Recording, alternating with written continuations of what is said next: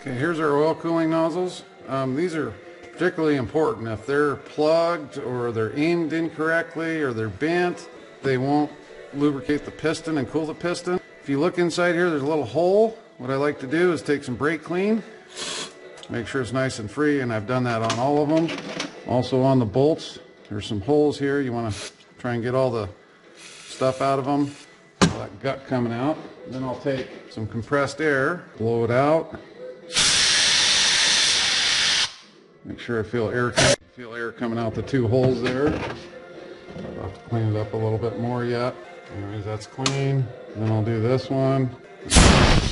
Helps if you get a rag, put it in your hand. When you do this, then you don't get stuff everywhere.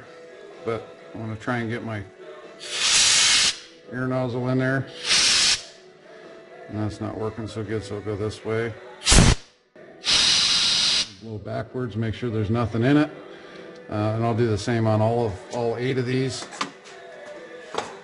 And then we'll be ready to put them in. Okay, we're going to install our oil cooling nozzles. Here's what they look like. This hits directly in the hole on the bottom of the piston. This bolt, oil comes in the center of it. And you see there's a hole there and a hole there. Basically, oil comes up the center. There's kind of a check valve in here of sorts. This threads directly into an oil gallery, pushes the oil through there into this gallery inside here, which sends it up to the cooling nozzle. There's no O-rings or anything like that on it. Easiest way to get these on is if you move your piston to top dead center. Basically, you're trying to get these crank weights out of the way. And then it goes in here like so. They're kind of tight to get in here. These blocks are pretty small. Get on the bigger engines are a lot easier.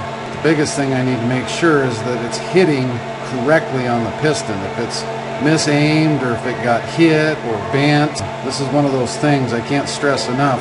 When you take an engine apart and you pull pistons out, let me rephrase that, you always want to pull these cooling nozzles out because you run the risk of bending them if you don't. A lot of times an extension and a socket like this will help you get them in there. Crank weight's a little bit in the way, so pay special attention when you're putting it. Move it back and forth to make sure that the locating dowel is in the right spot. To this side, what I mean is right here there's a locating dowel. There's a hole right next to where it goes in. That's got to set in. 15 foot-pounds.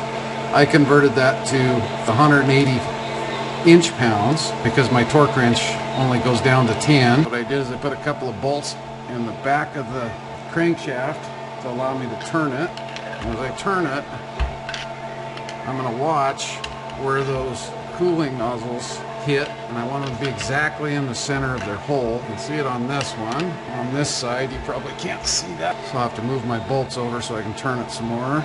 Engine stands in the way on this one. It would be easier if I had the flywheel housing on and mounted on that. Okay, it's hard to see, but here's our piston cooling nozzle. You see how the cooling nozzle goes down in there like that? And there's a hole in the bottom of the piston that needs to be aimed directly in the center of that cooling hole. If it's not going to lubricate the piston correctly and the engine will fail. Another thing to note here, I don't think I can get a finger in there to point at it, but well, I'll use my tool here. If you look right here, this piston cooling nozzle, how close that is to the crank weight, so it'd be very easy to knock one of those off if you got them incorrectly. You can see here on this one, but right here is the cooling nozzle. Right there, see how that is directly in the center of that hole? You want it to be there on all of them. There again, if it is not, it will destroy the engine. You can see right here, the cooling nozzle is directly in the center of the hole. Look how close it is to the crank weights. I mean, there's maybe 1/16 to 1/8 of an inch between the two.